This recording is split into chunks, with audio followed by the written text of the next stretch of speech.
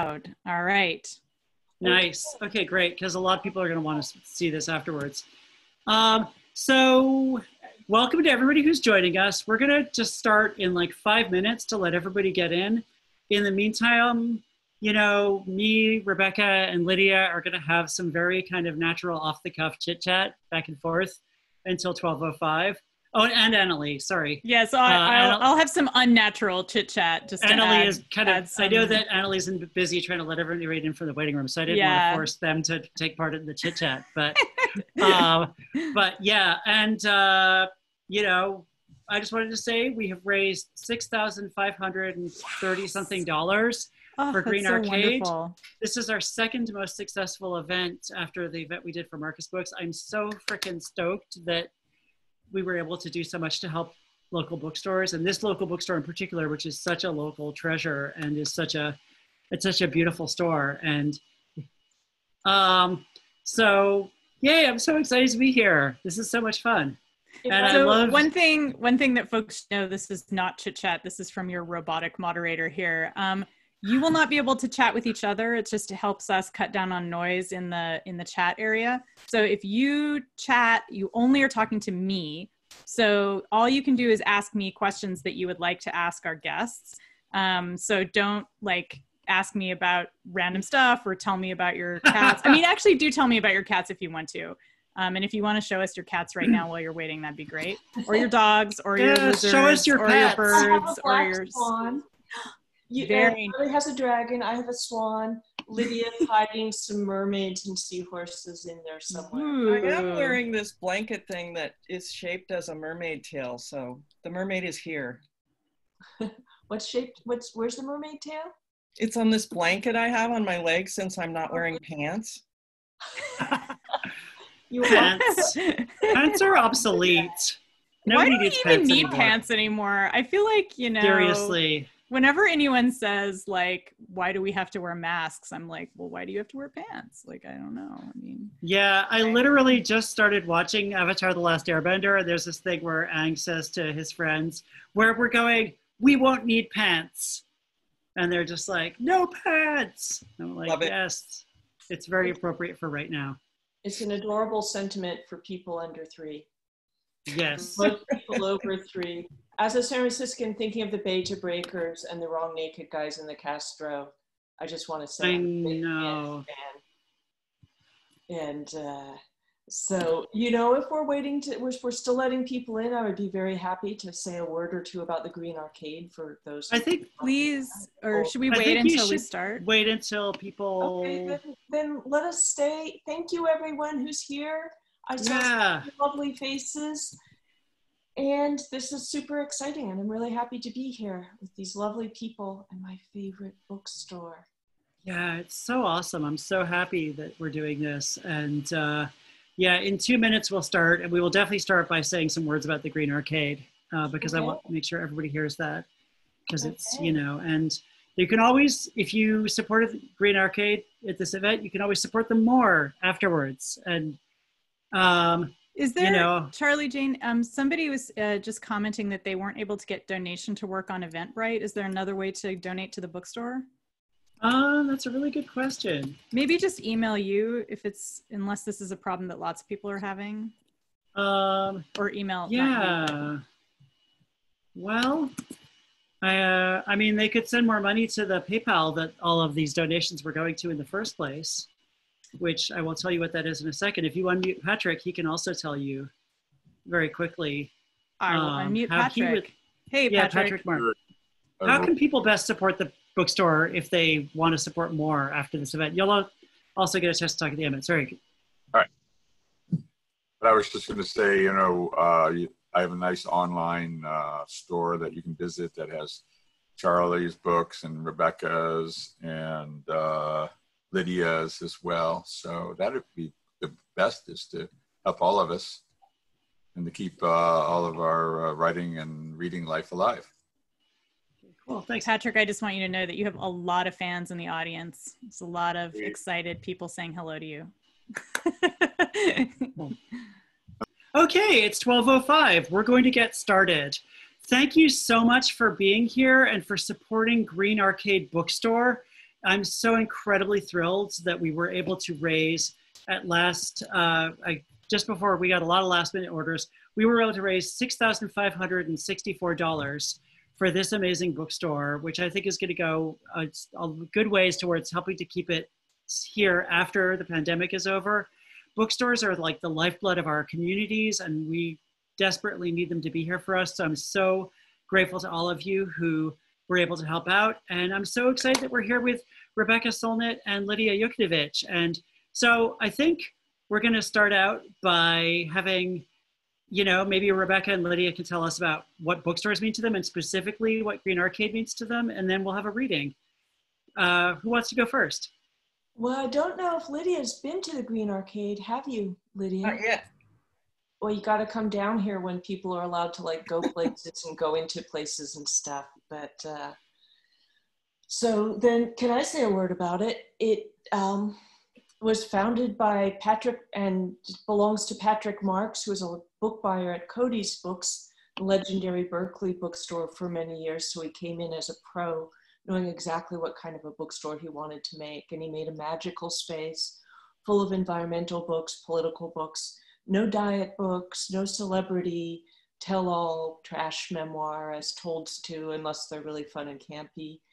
And his husband, who's also very involved in the store and drew its logo, was at City Lights forever, where he bought the art books. So it's, it's sort of a jewel of a bookstore for queerness, for San Francisco-ness. It actually has a historic jukebox from an old Italian restaurant in North Beach that closed many years ago, a huge laundry sign from a closed Chinese laundromat. So Patrick's husband, Jen, helped me immensely and was nicer to me than anyone else at City Lights with my first book. They're both in my first atlas, and I claim that for the Green Arcade, I'm the bookstore cat.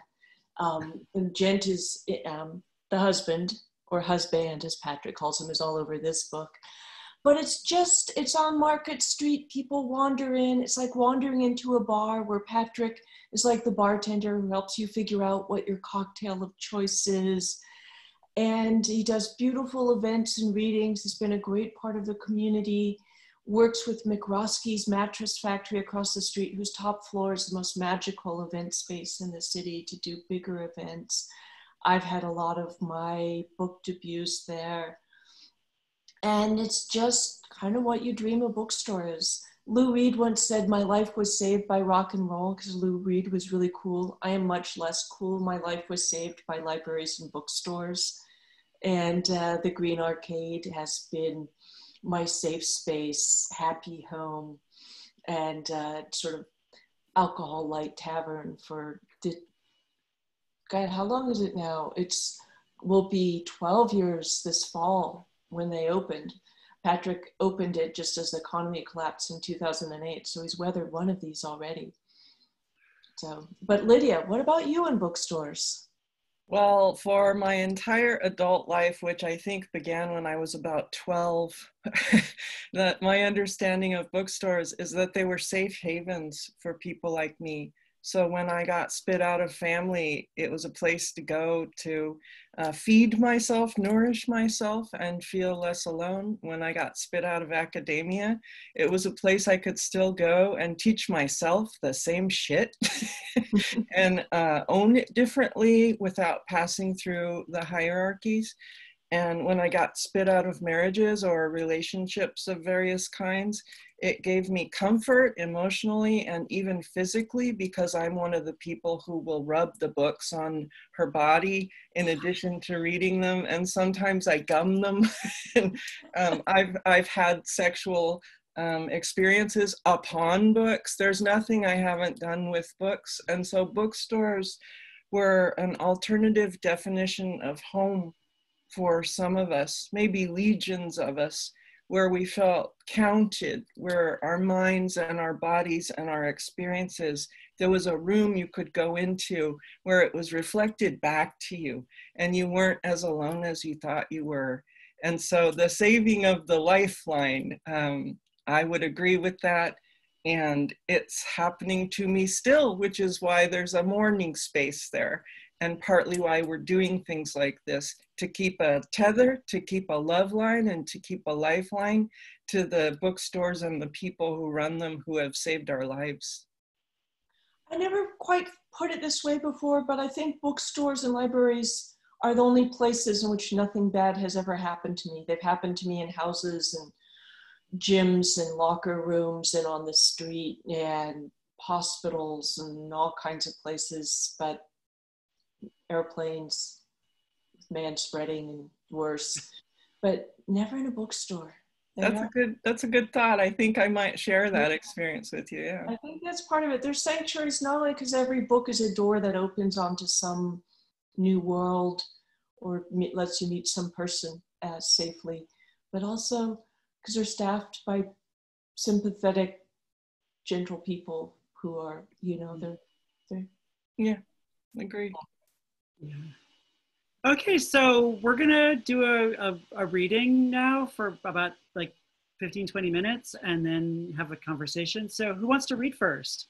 I think Rebecca spoke first about bookstores. So Lydia, do you want to read first? Sure. Ready. And just, if you didn't see it posted in the chat, Lydia is the national best-selling author of the novels The Book of Joan and The Small Book Spacks of Children, winner of the 2016 Oregon Book Awards Ken Kesey Award for Fiction, as well as the Reader's Choice Award. The novel Dora Headcase, a critical book on war and narrative, allegories of violence. Her widely acclaimed memoir, The Chronology of Water, was a finalist for a Penn Center USA Award for Creative Nonfiction and a winner of a PNBA Award and the Oregon Book Award Reader's Choice. The Misfits Manifesto, a book based on her recent TED Talk, was published by TED Books. And finally, a new collection of fiction, Verge, is due out from Riverhead Books in winter 2020. And yay, everybody clap silently for Lydia. So I'm going to read a shorter piece that's a bit of a love letter. It's from this book, The Chronology of Water, otherwise known as the Boob Book. It's called Dreaming in Women. Sometimes a mind is just born late, like mine was, coming through waves on a slower journey. You never, ever in the end understand until you do that you were never alone. Isn't it a blessing what becomes from inside the alone sometimes? With Marguerite Duras, you must lie down on a bed in an apartment in a foreign city, foreign to you, foreign enough so that you become the foreigner. Lose your name and your language, lose your identity moorings, lose your thoughts. There must be shutters on the tall, slightly open windows. The room must be blue, the floor made of stone. You must be naked, her breath a whisper against your skin, up the length of your body, down. You must listen for the sounds of the city moving all around you. You must listen then beyond that to the ocean and wind, beyond all human motion. And then you must listen beyond that even to the blood in your ears and the drum of your heart and how a lover's skin stories over you. At night, it will rain. Open the windows. Desire wets. There is no inside out but the body. Love unto death. With Gertrude Stein, there will be eating and paper, tea and money. She will say it gracefully. She will say it with ice cream, eating, paper, a flesh circle, so kind. And then again, again, again. Make quiet for Emily Dickinson. Sing gently a hymn in between the heaves of storm. Let the top of your head lift. See, there are spaces between things. What you thought was nothing carries everything of life in it. In the next room, HD has brought the walls down, but look how the light dances across the floor of things differently now. Even your feet are new. Look around you in the alone. See everything differently. With Hélène Sixou, you must close your eyes and open your mouth wider, no wider, no wider. So open your throat opens, give voice. With Jean Rees, come through the vast corpus of literature, like water cut the Grand Canyon. Adrienne Rich went down into the depths ahead of you. For you, her dive brought the possibility of language up to your surface. Breathe, take the breath. You have it. With Margaret Atwood and Doris Lessing, you will learn to stiffen your spine. Jeanette Winterson will make a small thing enormous as the cosmos. Toni Morrison will let you cry home the passage. Leslie Marmon Silko whispers the story is long, no longer than that even, longer than anything you can imagine. Anne Sexton and Sylvia Plath will drink with you at the bar and no one will point and laugh. And when you need to feed the ground of your life and the heart of the world, there will be bonfire at the edge of a canyon under a night sky where Joy Harjo will sing your bone song. With Virginia Woolf, there will perhaps be a long walk in a garden or along a shore, perhaps a walk that will last all day. She will put her arm in yours and gaze out, and your backs will be history. In front of you, just the ordinary day, which is of course your entire life, like language. I am in a midnight blue room, my writing room, with a blood red desk, a room with rituals and sanctuaries and books. I made this room myself. It took me my whole life. I reach down below my desk and pull up a bottle of scotch. It's Balvenie, 30 year, in case you care. I pour myself an amber shot. I drink. Warm lips, throat. I close my eyes. I am not Virginia Woolf, but there is a line of hers that has kept me well. Arrange whatever pieces come your way. With books in your life, I am not alone. Whatever else there was or is, the books are with me and writing is in me.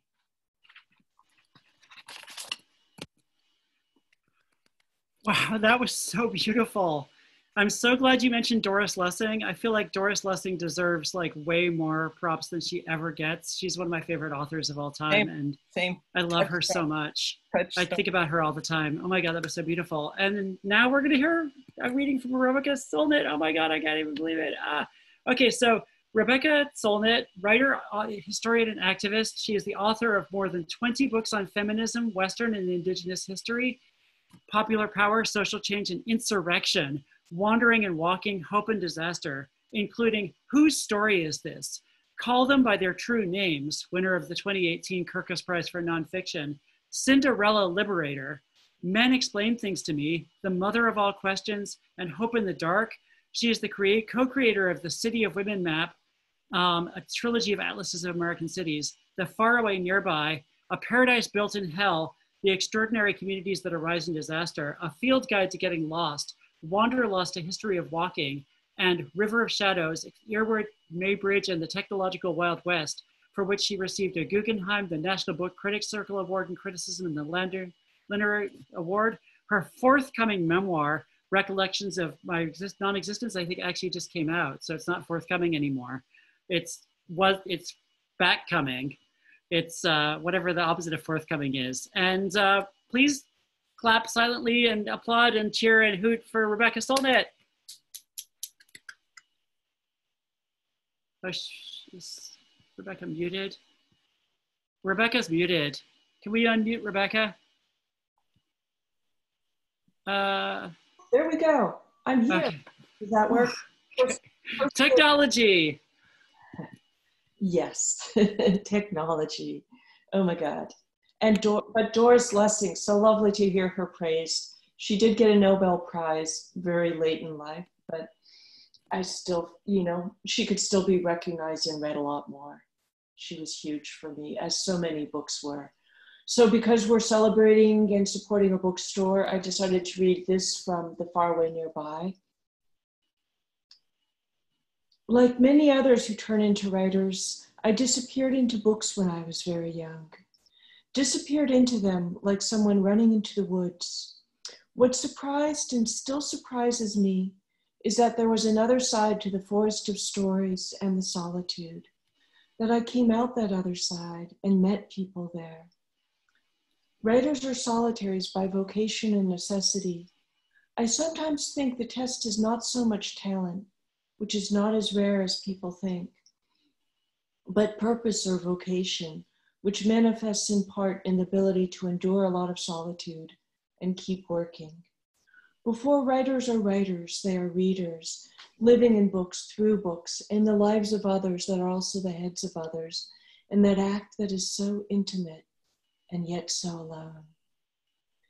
These vanishing acts are a staple of children's books, which often tell of adventures that are magical because they travel between levels and kinds of reality, and the crossing over is often an initiation into power and into responsibility.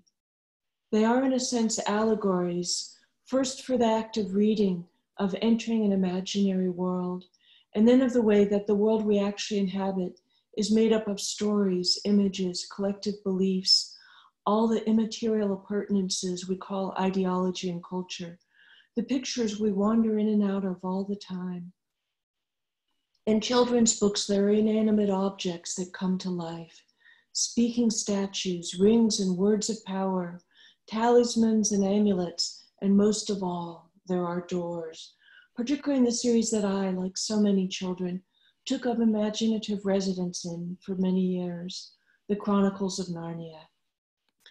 I read one in 4th grade after a teacher who barely knew me handed it to me in the school library, back when schools had libraries. And I should say here, the part of my bio Charlie didn't read, but that I like a lot, is that from kindergarten to graduate school, I'm a product of the California public education system. May it soon and safely resume. But in my day, the schools were well funded and they had libraries. I can still picture his mustache and the wall of books and wooden bookshelves. I read it, The Horse and His Boy, and read it again, and then began to save up to buy the 7 books, one at a time. The paperbacks came from the enchanted bookstore in the middle of town, the Amber Griffin, whose kind proprietor rewarded me with the case in which the 7 books fit when I had paid for the last one, out of my tiny allowance saved up over a period of more than a year to get all 7. I still have the box set, a little tattered, though I think no one but me has read them. When I took one out recently, I noticed how dirty the white back of the book was from my small, filthy fingers then. Much has been written about the Christian themes, British boarding school mores, and other contentious aspects of the series, but little has been said about its doors. There is, of course, the wardrobe in the first book C.S. Lewis wrote, the wardrobe made of wood cut from an apple tree, grown from seeds from another world, that when the 4 children walk into it, sometimes opens onto that world. 2 of the other books feature a doorway that stands alone, so that when you walk around it, it's just a frame, 3 pieces of wood in the landscape. But when you step through it, it leads to another world. There's a painting of a boat that comes to life as the children tumble over the picture frame into the sea in another world. There are books and maps that come to life as you look at them. And there's the wood between the worlds in the book The Magician's Nephew, which tells the creation story for Narnia, a wood described so enchantingly, I sometimes still think of it as a vision of peace. It's more serene and more strange than the rest of the books with their busy symbolisms, talking beasts, dwarves, witches, battles, enchantments, castles, and the rest.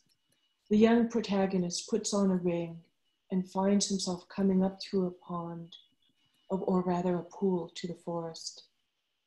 Lewis writes, "It was the quietest wood you could possibly imagine.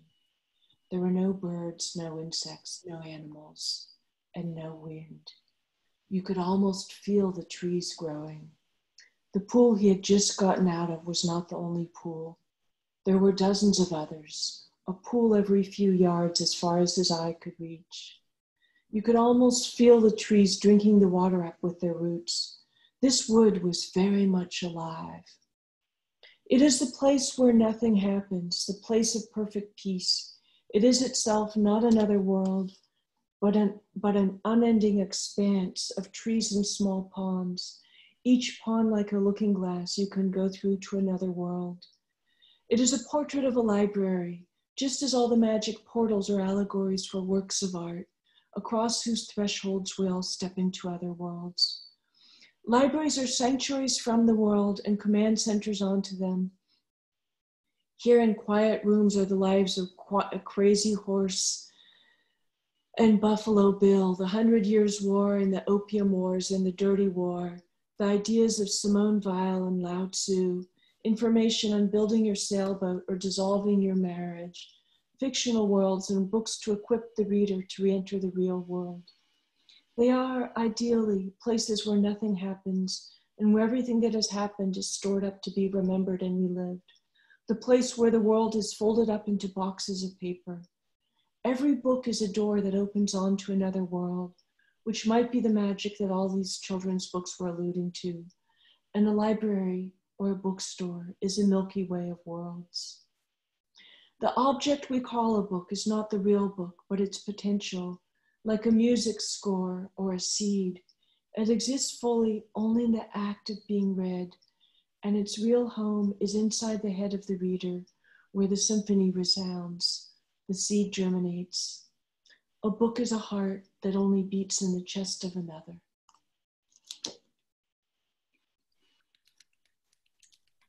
Thank you, and thank you bookstores and libraries and the people who take care of them.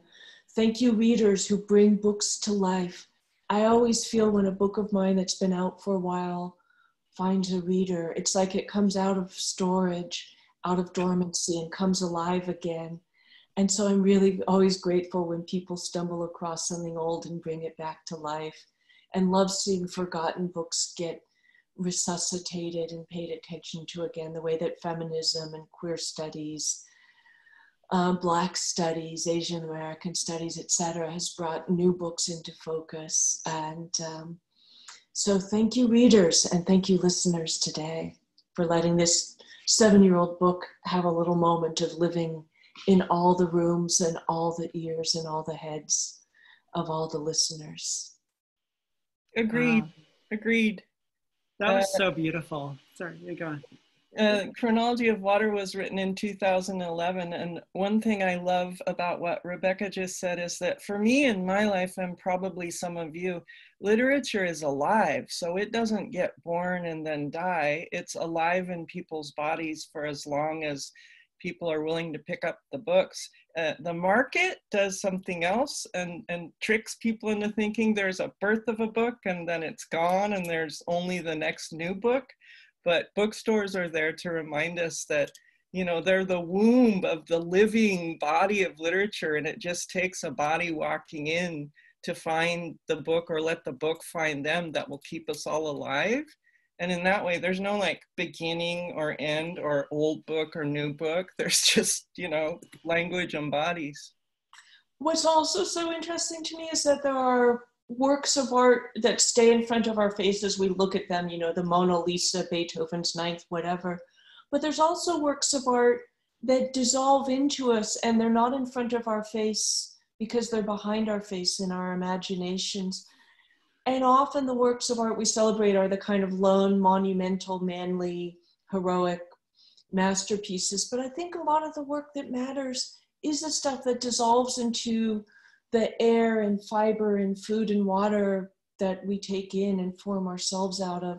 That sometimes the stories that matter most are forgotten as themselves, but remembered as something else, or they become something else. They feed something that feeds something that becomes you, or they lie underneath as the foundational stories. Like, you know, and The Far Away Nearby was so much about the way that we're, as Muriel Rukeyser once said, the world is not made out of atoms, it's made out of stories. And that sometimes those stories are wings and boats and, for Lydia, fins and tails and maybe snorkels, and others are cages and prisons that trap us. And that so much the art of making a life is learning which stories liberate you and open up your eyes and which ones shut everything down, which ones connect you and give you possibilities.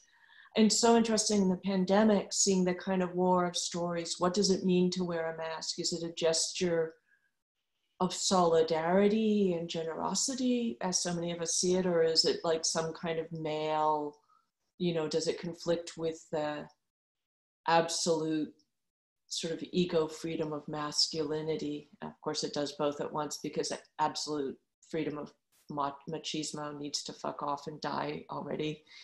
And but just seeing the different stories about how do we get through this, what matters in this moment. And it's been interesting to me how much stories have mattered as part of how we get through this, which is why when it began, I started telling fairy tales live on Facebook and did it for a month. And with listeners, as with today, and really just thinking about what do fairy tales tell us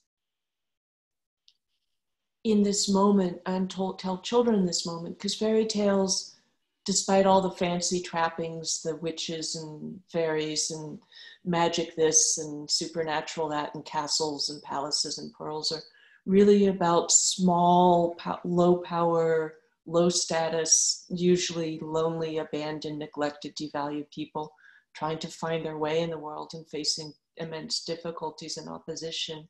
So they felt right for that moment, and were a reminder to me how stories get us through things and other stories that people try and impose on us, punish us, tell us we're the wrong gender or shape or size or race, or that the talents we have aren't the talents that matter, or that, we need to belong to some horrible group full of punitive people.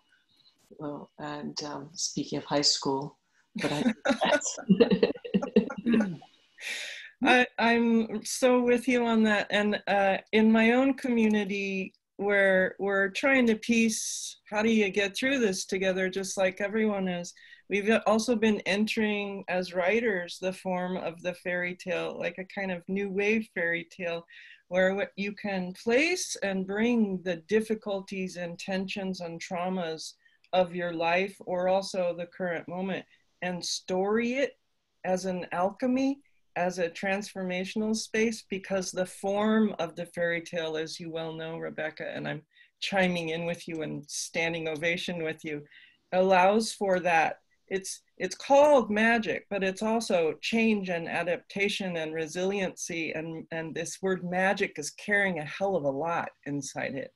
And so adults who are scared right now, we're writing fairy tales to each other at Corporeal to remind ourselves we're also in the place of change, resiliency, and adaptation, which is why I keep posting that picture of the tadpole going to frog.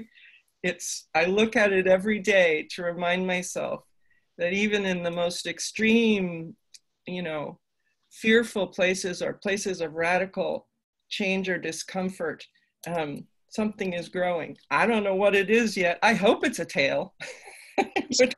For you, it's tadpoles. For me, it's butterflies. When a butterfly enters its cocoon, it essentially liquidates itself into a kind of butterfly soup, and the imaginal cells instruct the soup how to, or rather, when a caterpillar, not yet a butterfly, it goes into a cocoon, it liquidates itself, which makes me think of all those going out of business liquidation sales, but it's not exactly like that. Maybe it's a little like that. And then the imaginal cells are the maps and stories that tell it how to reform itself into something profoundly different with wings and etc. And there's a wonderful line by Pat Barker I quoted in A Field Guide to Getting Lost, that that we want to think that transformation is all creative and generative, but a huge amount of it looks like decay and destruction. That's right. And I think of this moment as we are in the soup. Some of the stories and ideas are imaginal cells. And it's both horrific and terrifying and full of great suffering, but also kind of exciting to see how cities, for example, are reshaping public space so that bicycles and pedestrians take precedence over cars in more places, how people are rethinking how we do some things, how new networks are being formed. Unfortunately, how corruption and apathy and the willingness to sacrifice other human beings is being laid naked, exposed by the callousness of the, open it back up because I need a haircut. Business is more important than human life crowd.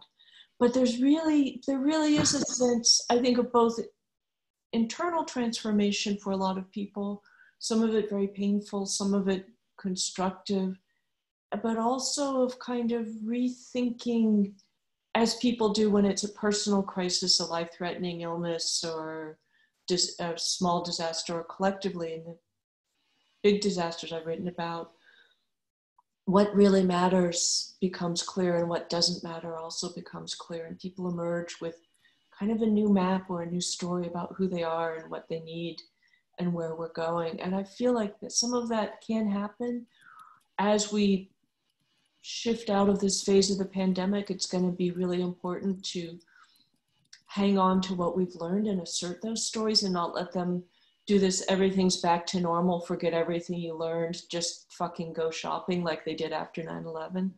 The other thing I think about a lot is when I was a kid, everyone would talk about where they were when Kennedy was assassinated, and I was like soiling a diaper somewhere probably and do not remember it. And then how people, I remember, then when we had the big earthquake here in '89 in San Francisco, everyone talked about that.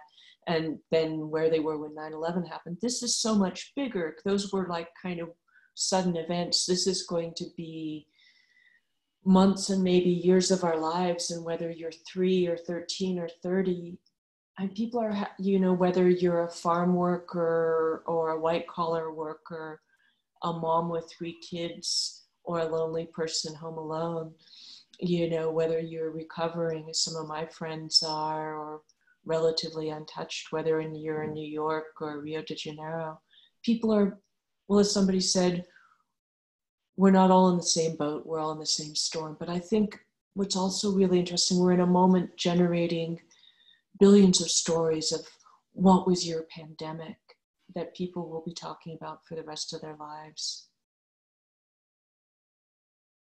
Yeah, that motion of storytelling is something that can move us. You can't see this, no one can see this, Rebecca can't see this, but written on my wall, it says, "It's okay, you're just going to goo," which is what butterflies do in that transitional phase. And then underneath it says, "Reach for the next form," because that's what imaginal cells do in the cocoon stage. They carry the trace of the form that's coming. And so those 2 lines are over there on my wall. And it's another place Rebecca and I find a nexus without knowing it with each other, in addition to many other secrets I shall not reveal. I once went to the Glass Conservatory in Golden Gate Park when it was full of butterflies hatching out. And it was actually really stunning. We often treat butterflies, we represent them as though they're pretty flowers that fly, and wings are pretty, and butterflies are pretty.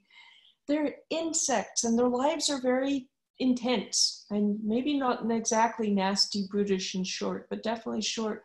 But I watched dozens of them, and it was a difficult period in my own life, but I watched them come out of the cocoons, and it was so intense. Sometimes the cocoon would shake before anything else happened, and the shaking would be so intense it would cause the other cocoons to shake. But also, when a butterfly comes out, its wings are all soft and crumpled. Yeah, they're unfurled. Yeah. And there's liquid in its body it has to pump into the wings that will then harden. And that all has to happen pretty fast. And I watched a butterfly that couldn't get all the way out of the cocoon, frantically struggling and disturbing all the other cocoons, reminding you that in some ways there's consciousness, some kind of awareness, awakeness, even as we think of the cocoons as sleeping. But it thrashed and couldn't get free. And if it doesn't get its wings straightened out, you know, and I also feel like, so we're in this soup, but when we come out of the pandemic, we're going to face this struggle of straightening out our wings and pumping them full of what we learned, or they'll be crumpled, or we won't hatch out. And that's going to be a really interesting next phase. Charlie is showing us her wings. Their dragon wings are very nice. I have my black swan here, and by Celine Perez from Creativity Explored, not a wonderful art center for developmentally disabled adults not far from the Green Arcade. But I'm just so interested in how we will have a storytelling battle. And we're in it now about how much do we owe each other? Who matters? Yes. What's the most important thing? Is it the fucking haircut in business as usual? Is it making sure no one starves? And it's every battle, as activists have really taught me, which is why my younger brother has a book called The Battle of the Story of the Battle of Seattle, drawn from Patrick Rainsborough's work about the battle of, to tell the story about a political event. We're going to have a story battle. And this is part of why I think bookstores are so important. They are our, you know, we talk about seed banks and, you know, in our militarized era, when people were afraid of urban insurrection, cities had armories and things. Bookstores are our story reserves, our equipment for understanding the future by understanding the past, of learning exactly where we are by going somewhere else and going out ready to build better stories, stories that, you know, we learn to listen to other people's stories, to imagine what it's like to be somebody else through these stories. We always treat empathy as though it's an emotion, and in some ways it is an innate emotion. But another thing that Far Away Nearby is about is that empathy is mostly a storytelling art. What is it like to be the very old man in the nursing home, the young child in the wheelchair, the mother pregnant with twins with no home? What is it? How do you imaginatively, how do you do the storytelling work to understand somebody else's experience? And that's what stories equip us to do in some ways. You read James Baldwin and learn, if you're, you know, for a white kid like me, it taught me a lot about being Black. You read, you know, these other times and places and kinds of people, and, you know, and it gets you, as they say, it gets you out of yourself. So I think this is part of why we have to keep bookstores alive, is that these are our arsenals of imagination to go do this work that we have to do every day, but that we have to do in a really intense way, with the battle of the story that will also be the battle of the election. That is also sort of the battle for what this country is going to become. And, you know, and so that's what we're doing. And that's what the Green Arcade has helped so many of us do, with its amazingly well put together, I'm avoiding using the precious word curated, tables of books that are really like having someone point you towards what you need and sift through it for you, which is also something books do. There's a bookmark they were handing out at the Stanford libraries. It said, the internet can give you 10,000 answers, but a librarian can give you the right one.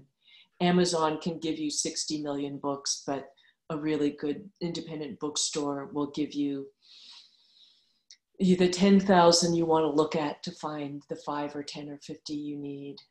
And it's so different. Yeah, so we have some amazing questions from our audience, and actually one of them relates to the butterfly kind of imagery that you all were both kind of talking about. Christina wants to know, you know, regarding the butterfly, caterpillar becoming a butterfly, what signs of transformation are you seeing that are good, that are, you know, inspiring or optimistic with regard to bookstores and literature and building community for now and the future? And kind of on a related note, Kat asked, you know, what books do you recommend for those of us who hope that we won't go back to normal after this is over? Like normal meaning inequality and exploitation. Oh, wow. Do you want, and who should go first? Lydia, did you want to take that, or should I jump in? Or? Well, I see signs that the possibility space that always accompanies the fearful or destructive place, I see signs of it all around. The biggest one right away was all the animals started getting louder and coming back and inhabiting the areas of cities and public spaces where ordinarily we keep them out. That was such a wonderful early sign that, oh yeah, we've made a world where the animals can't be in it. And so that was like a good cue, a good sign that change is possible and change is afoot. A thing I've noticed specific to bookstores and literature and the economies that are not the money economy only, but all the other economies where we make human exchanges are opening up. Where I live, we're visiting our bookstores weekly in turns to make sure there is a free flow of books getting into hands in our favorite bookstores, but we can't all do it every day. Like I can't go do that every day, curbside pickup, but a team of us can. And so we designated which week so-and-so would go do it for that week. Another sign I've noticed is people are buying different books. I've noticed a close attention to those books that were released and new during the pandemic, which includes both my book, which was released in February, and I was trying to be on tour when things went south or east, west, north, all of the directions. And Rebecca's book, also her newest book, happened during this strange time of, you know, difficulty. So people are paying attention to whose books are out and how can I help? That's amazing. But they're also paying attention to what is a book and who do we want to be? And as Rebecca was speaking to earlier, what stories matter to me? Why? What stories am I suddenly turning away from because they're a load of shit and they're oppressing half the world? Maybe I want to turn away from those stories. What were the stories that saved my life? Are there books like that out there now? Can I get those stories into my body? Because we're untethered from the machine of the stories that tell you to be the consumer and tell you to be the good citizen that serves the state. Because we have a little space, a little spacer, we're remembering we have bodies and we can ask again, what stories do I want to live in my body? So those are some of the ways, the signs that I see possible, enormous shifting and changing happening. And it is my hope as well that if we hit a point where people start venturing out again, I have no idea how long that'll take, but let's say we hit a day where that starts happening again. If we go back to the same old capitalist, consumer, patriarchal load of shit, I'm gonna have to change my entire life to include delivering flaming bags of poo to every doorstep of every shithead. So, you know, if you're willing to sign up for that legion, you know how to find me. That is such a great question, and thank you to whoever answered it. And part of what's amazing for me at this moment is that this is happening at every scale, from the scale of the entire planet to the most deep inward unconscious life of each of us. I'm a climate activist, as a lot of you know, and a bunch of extraordinary stuff has happened. And something that affects us at all scales is those who benefit from the status quo, whether it's around heteronormative marriage or eliminating fossil fuels as our main energy source, are always saying to us, it is impossible to make change, that the status quo is immutable, immortal, and necessary, and it's just impossible. You know, they're always saying, like, it's impossible to change stuff. We can't possibly do that. That's too radical. That's too difficult. That's too, you know, and we have changed things dramatically. Emissions worldwide have fallen 17%. We have massively reduced fossil fuel consumption. We've changed how we live. The arguments that we can't change everything broke in March. And so we can go back to these climate struggles and say, actually, we already did change everything. Actually, you can't say it's too expensive because we pulled $3 trillion out of thin air to, you know, bail out some worthy and unworthy entities in the US. And, you know, immense change, we don't even have to talk about whether or not immense change is possible. It already happened, it can keep happening. So on that scale, but I also think something really interesting that's happening on the most intimate scale. The first month in particular of the shutdown and the pandemic, people kept saying, I can't focus, I'm not productive, I'm not getting a lot done. And I just felt like, back to the butterfly soup, we're all being really productive, but in ways we can't measure, somewhere deep within ourselves, like pregnant women making babies, like sick people healing. We're doing the tremendous work of adapting to something we never imagined. We're working below the level of consciousness. And I think some of that adaptation has been a new sense of vulnerability, which can be terrifying, but can also be a kind of awakening to the fragility and the value of things and to the interconnection of all things.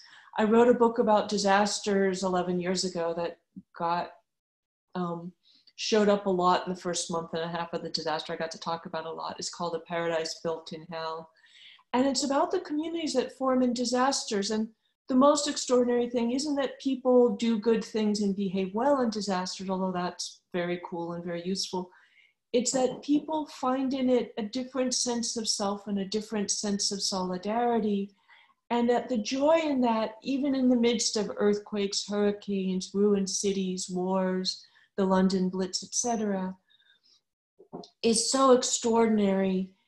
And I thought of those moments as being like a crash course in Buddhism, a moment when people get shaken awake, like you get shaken by an earthquake out of sleep, awake to your own mortality, to the fleetingness and peril of life, to what really matters, to your connection and non-separation from things around you. People are often much less attached to material things. You know that your house has just collapsed around you. You have to be, and so has your neighbors. You suddenly have something in common. You have a lot less materially and a lot more metaphysically in some ways. And so I think there's a sense of all that.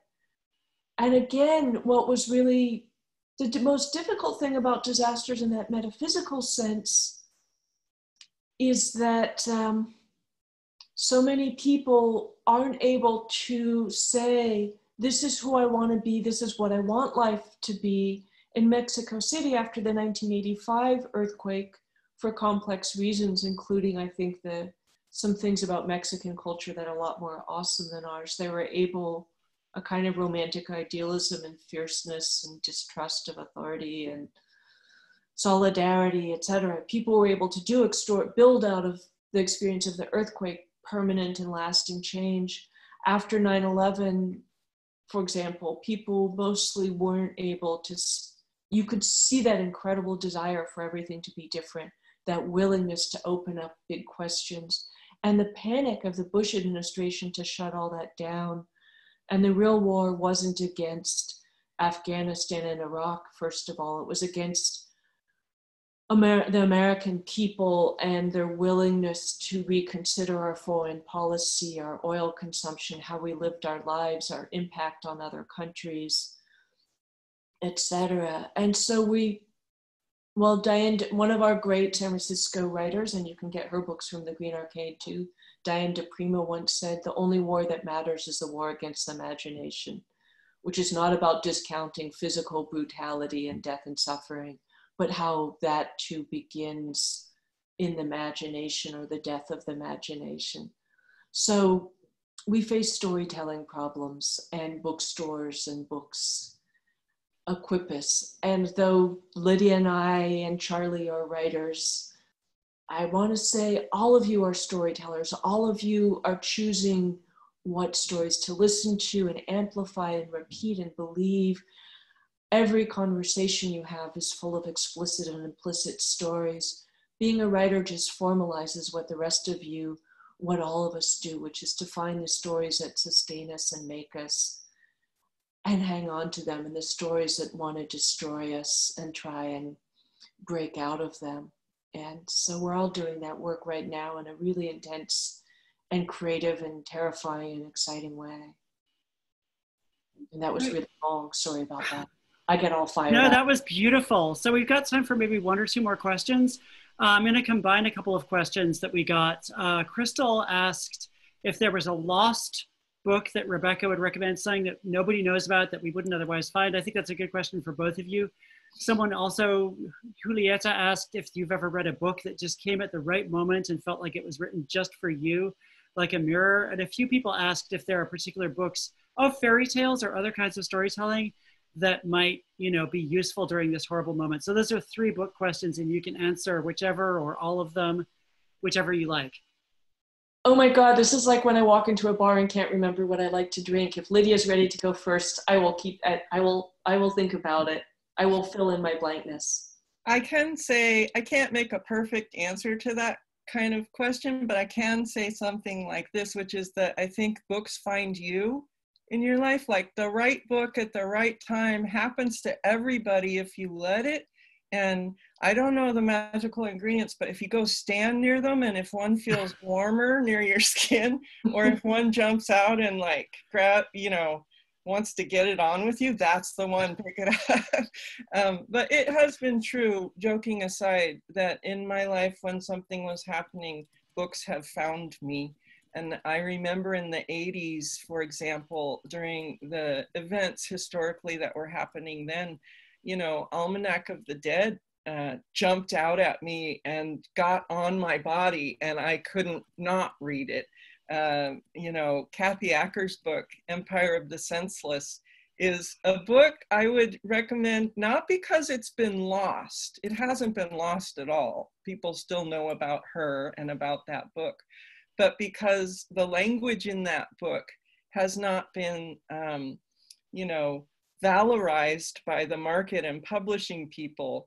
It's still a language that can cut into the speaking coming upon us, pressing down on us in a way that I would encourage people to go look at. It will not be a comfortable read. It will feel like somebody's shaking you or dislodging parts of your DNA, to which I say, good, that's happening to us anyway right now. We're getting shaken anyway, so whatever, you'll live, it'll be fine, it's a book. And then fairy tale wise, I would encourage people to explore the fairy tales of communities that are not your own. Explore the world's fairy tales. Check them out, read them. Ask yourself, what value systems do they attach themselves to? What kind of bodies can survive inside this kind of fairy tale, as opposed to the ones that we were maybe given or told in our own cultures, to go global with your fairy tale explorations. And it will remind you of things we've both said today, that storytelling is a kind of stitching. It's a kind of weaving that gets us to each other in empathetic and compassionate ways.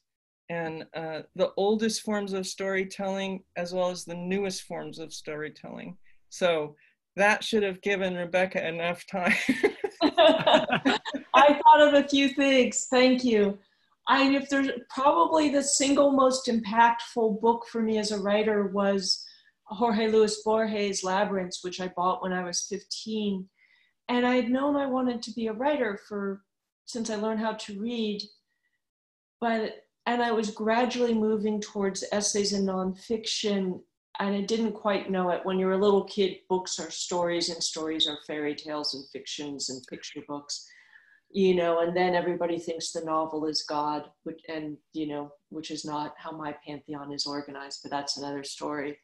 And so I was stumbling towards the nonfiction I've been writing all these years, and Borges just showed me how imaginative, formally and otherwise, a short piece of something that they're not necessarily nonfiction in the sense that a George Orwell essay might be nonfiction, but they're not fiction in the sense of conventional character plot setting either. They're kind of speculative explorations.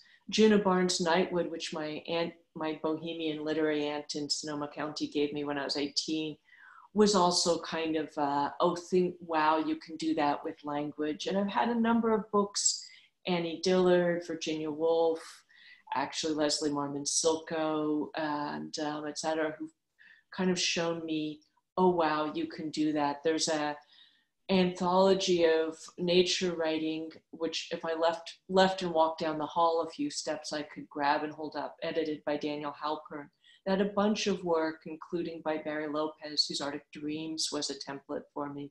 So there's books that have supported me imaginatively in different ways, often novels and memoirs, books of letters, reminders of other people's tragic, messed up, confusing, angst-filled personal life, but also books that have modeled what writing can be.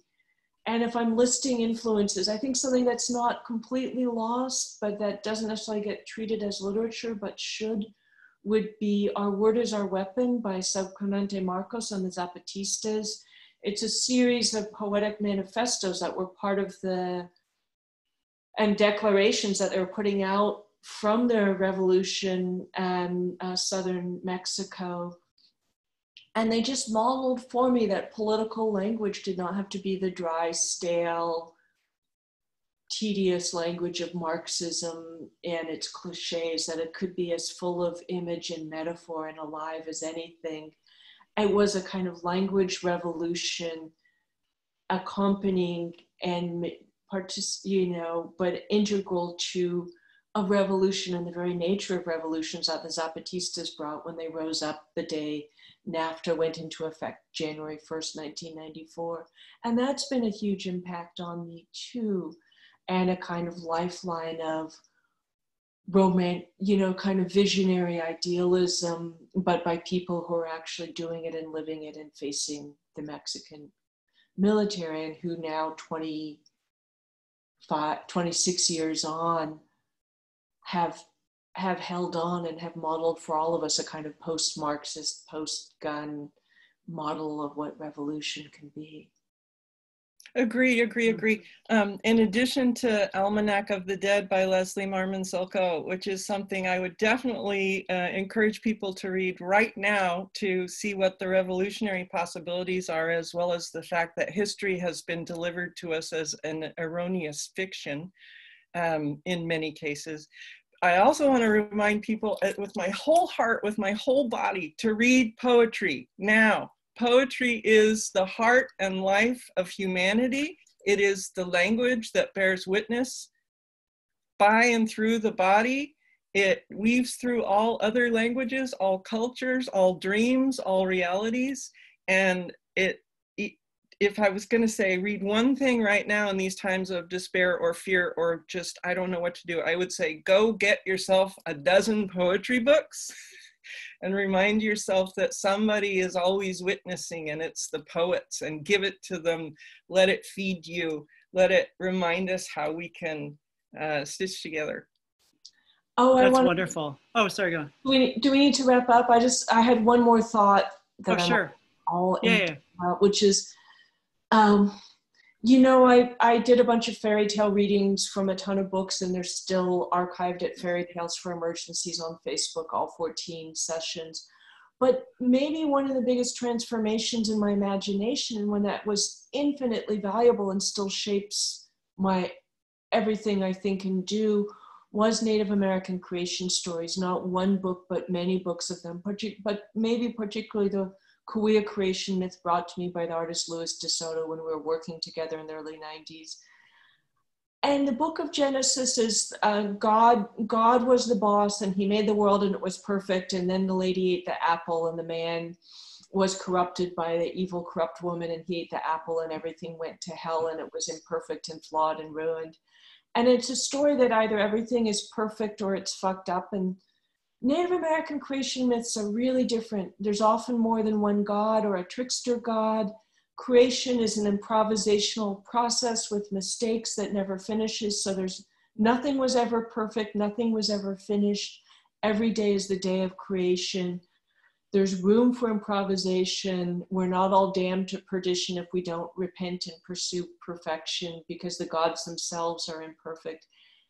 And it just opens up so much, like the way women have been mistreated for millennia in Judeo-Christian culture is the Madonna whore idea, that you're either perfect and pure or you're a whore.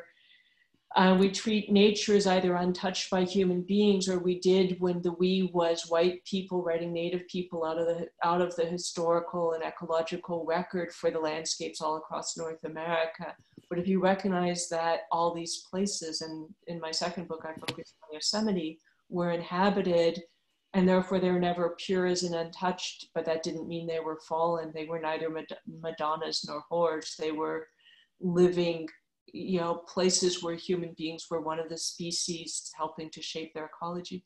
So that transformed everything for me. It's a kind of impuritanism, anti-Puritanism. It's like getting over the perfect, church organ music and getting into some sort of jazz, hip hop, improv, and not to plant another music culture on that. But that was huge for me. And I think it's, you know, it's still really helpful for political struggles where the people looking for perfection are usually looking to subvert and corrupt. You know, basically, people looking for perfection in political movements are often looking for a chance to sabotage everything, not to get anything done. And so, you know, so that's actually one of the maybe almost nearly, and it was part of a much larger awakening, but that was transformative. And you can read coyote stories and native creation stories in dozens of books, and you should. Okay, cool. We are out of time. Unfortunately, we could talk for the next few hours. This has been so beautiful, and I was so thrilled to be here for this. So just really quickly, this has been part of We Love Bookstores, which is a series of fundraisers for local bookstores. Our next event this coming Wednesday, May 27th, features two amazing speculative fiction authors, N.K. Jemisin and Rebecca Rowanhorse, reading and speaking for Borderlands Books. And then a week from today, we have three children's authors, Jennifer Choldenko, Avi, and Amy Lucido, raising money for Town Center Books. You can see all of our upcoming events at welovebookstores.org. And Annalie, if we could unmute Patrick Marks and he could just say a couple of words about Green Arcade. And we have raised $6,560 and a little bit more for Green Arcade. And, you know, he's going to tell us how we can continue to support the store. Thank you so much, everybody, for the support, and to Rebecca and Charlie Jane and Annalie and Lydia. And I also want to just have a shout out to all the wonderful booksellers and other bookstores. And I hope you do support the series. And I think you're doing Point Reyes books as well, if I'm not mistaken. Yeah, Point Reyes is June 3rd with Aro Kwan and some other folks. And Kate do a great job up there. And also, you know, I really would love to stay here in the hub. I think the time for activism is no greater than now. We're already moving several blocks from here. We're going up 40 to 45 stories. We're not building enough affordable housing. I would like to be part of the conversation with not only supporting the writers and but also in looking after our streetscapes, looking after our vulnerable people who are on the street. And I think that a lot of us are socially engaged in that way. And so I want to help, thank everybody for just supporting us today. And then especially I want to say to my great people who've been like furloughed, Andy Gillis, who's in Canada taking care of his mother, David Duckworth, who works for the ARC and still is employed, which is nice, and Ben Terrell, who's going to work for the census. So, you know, we are maintaining, we're doing pretty well, and I hope everybody else is too. I think we do need to, you know, just love each other and stay safe. So thank you so much. And then Rebecca, in that back, there's that map you gave me made of metal. You can see it. Oh, yeah. Oh, that's someone beautiful. had circled Tonopah on it, you know, before in the olden days. And of course, they just had a 6.5 earthquake, and there's been huge earthquake storms in Nevada. So we live in a fantastic planet, and it's moving. Yes, it is. Okay, thank you so much, everybody. Annalie, if you could unmute everybody, we can all say thank you and bye, and have a wonderful weekend. Thank you. Bye. Thank you. Bye. Patrick. Thank you. Bye-bye. Bye. Well, Thank thank you. This was awesome. Fascinating. Thank you, Rebecca and Lydia. Thank you. Thank you. Hey. Whoa. Hello, Roxanne. I see Elizabeth. I see Jean.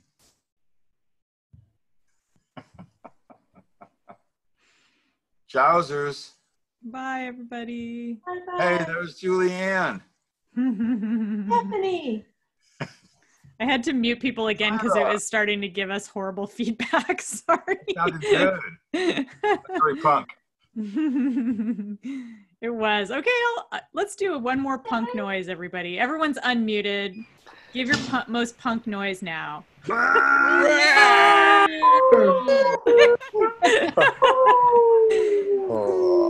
That was good. I liked the burp with the wolf howl. Yay. That was fun.